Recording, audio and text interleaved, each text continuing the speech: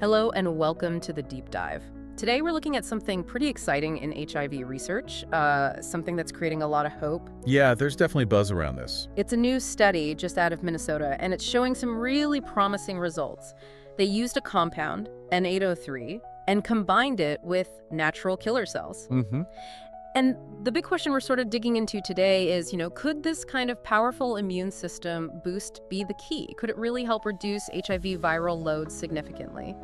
And maybe, just maybe, get us closer to a functional cure. Well, what's really significant, I think, is how it goes right after one of HIV's, let's say, core strategies, which is its knack for weakening, even disabling, our own natural immune defenses. So for the millions living with HIV, I mean, any step towards treatments that are easier to handle, more effective, or, edges towards a cure, that's huge news. This points in a really interesting direction. It really does.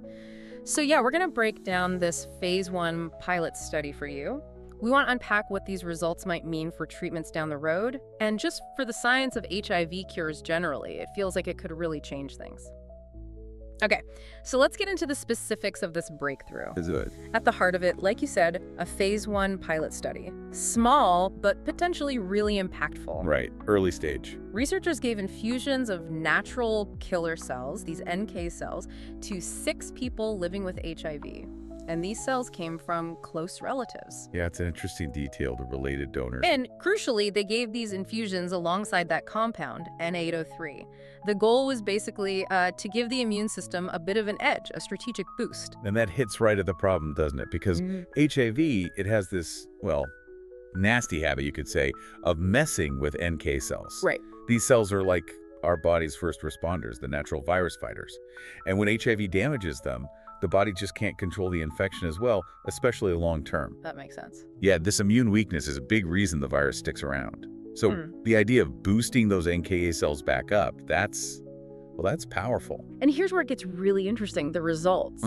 All 6 participants, every single one, saw significant drops in their viral load after the treatment. Which is exactly what you hope to see, even in a small group. Exactly. And just as important for a phase 1 trial, the therapy seemed safe. It was well tolerated, no major unexpected side effects. That's a great outcome for a first go. It really highlights how clever the approach is. Combining N-803 with these NK cells, it's not just a small tweak. It's more like rebooting a key part of the immune system. Rebooting, I like that. Yeah, think of it like this. Yeah. You're giving your immune army a batch of fresh, elite troops, right? The NK cells. Yeah. And then you're giving them upgraded weapons. It's the N-803 boost. Oh, okay. The whole point was to help the body fight back harder by restoring one of its strongest natural defenses against viruses. That upgraded weaponry analogy really paints a picture. Okay, so we get what the results look promising. Let's talk about the how. How does N-803 actually do this? Right. We mentioned N-803, also known as Anktive. You called it the upgraded weapon. It's technically an IL-15 superagonist. Which sounds complicated, I know. Yeah, but basically it just means it's designed to seriously ramp up the immune system, right? Right. Turbocharge it. Precisely, yeah. Turbocharge is a good way to put it. It specifically targets and activates key immune fighters, particularly those cytotoxic T cells, the CD8 T cells. Okay. And, as we've been saying, those really important natural killer cells. And the strategy they're using here, it's got this name, kick and kill. Kick and kill. Okay, sounds aggressive. It is, in a targeted way. It's a 2-step attack. The kick part, that's N-803 waking up the dormant virus. Dormant virus. Yeah, see, HIV is incredibly tricky because it hides out in these reservoirs in the body, often inside certain immune cells called CD4 T cells. It just sits there, inactive. Right, the latent reservoirs. That's the big challenge for a cure, isn't it? Exactly. It makes the virus almost invisible to the immune system and to drugs.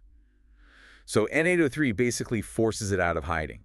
It kicks it awake. Okay, so it flushes the virus out. That's Yeah. huge because getting at those reservoirs has always been tough.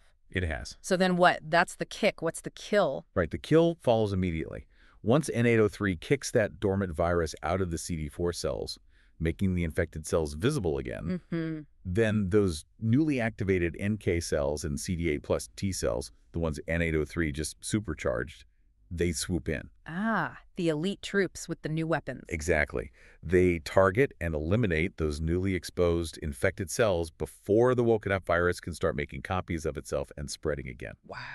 And destroying those infected reservoir cells, that's absolutely critical if you want to achieve long-term remission or a functional cure. That's a really clever mechanism. Like you said, flush it out of hiding, then send in the specially trained team to take it down immediately. That two-step approach, activate, then eliminate, that's what feels really new and promising here. It's not just about suppressing the virus that's already circulating. No, it's actively trying to clear out the source, the hidden infected cells. Which really speaks volumes about the team behind this, doesn't it? At the University of Minnesota Medical School, Dr. Tim Shacker and his group. Absolutely. It takes real persistence and innovative thinking to push the boundaries like this.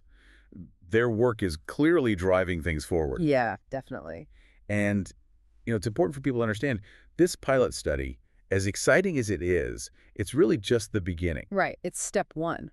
Exactly. More trials are already being planned or are in the works to build on this. They need to see if these results hold up in larger groups of people. That's just how good science works. You build the evidence piece by piece. That's good to hear that bigger studies are coming. And it seems like N-803 itself is getting a lot of attention beyond just this one study. You mentioned other trials. Yeah, absolutely. There are, I believe, 3 other clinical trials involving N-803 that are currently ongoing. 3 others. Okay. Yeah, it shows that researchers see, broad potential here. They're exploring different ways to use it. So what kind of combinations are they looking at in those trials? Well, it shows a really multi-pronged attack strategy. For instance, some studies are pairing N-803 with broadly neutralizing antibodies, bNAbs. Okay, bNAbs. We've talked about this before. Powerful antibodies. Right. So the idea there is like a double whammy. N-803 kicks the virus out of hiding. And then the bNAbs act like long-lasting security guards in the blood, neutralizing any virus that pops up and maybe stopping new cells from getting infected. The hope is this could lead to really deep, sustained control, maybe even without needing daily pills. Wow, okay. Treatment-free remission. That's the long-term goal for strategies like that. And then there's another trial looking at N-803 combined with standard antiretroviral therapy, RT. With the standard pills. Yeah, but specifically given very early on, soon after someone acquires HIV. Why early? The thinking there is maybe you can prevent those deep viral reservoirs from ever getting properly established in the first place, or at least shrink them drastically right from the start. That's another key strategy towards a functional cure. And these aren't just small, isolated efforts, are they? You mentioned some big names involved. No, not at all. These trials involve some really major players globally. You've got Rockefeller University, the Thai Red Cross, the U.S. Military HIV Research Program. Okay. It really shows this is a coordinated global effort.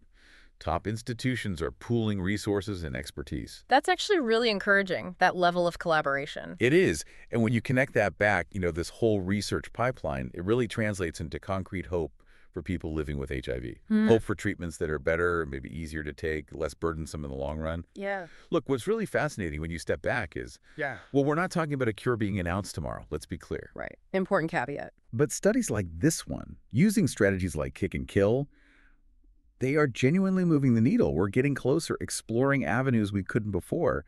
And, understanding this progress, seeing how the science works, that's valuable in itself. So wrapping this up, what does this all mean? For you listening, or maybe someone living with HIV, it means this research and the trials following it, they really do bring new hope. Hope for better options, treatments that might be less demanding than today's eventually. It's a real step forward in this long fight. And tangible step. And maybe here's something to chew on. Think about how HIV specifically goes after those natural killer cells. And then think about this kick and kill idea that directly counters that. Yeah. Now, combine that with these other trials, mixing N-803 with powerful tools like bNAbs or early RT. What does that suggest for the future? I mean, how might HIV be managed, or maybe even, dare we hope, functionally cured in the next, say, 10 years? It really opens up possibilities, doesn't it? It certainly makes you think about the trajectory. It's an exciting time for the research. Definitely. Now, if you want to learn more about current HIV testing options or need to find a testing lab near you, you can visit www.hivrnatest.com. They offer confidential and fast results across the U.S. And please, if you found this discussion helpful, do like, share, and subscribe. It helps others find this information, and you'll stay updated on the latest in HIV science, cures, vaccines, testing, all of it. Thanks for diving deep with us today.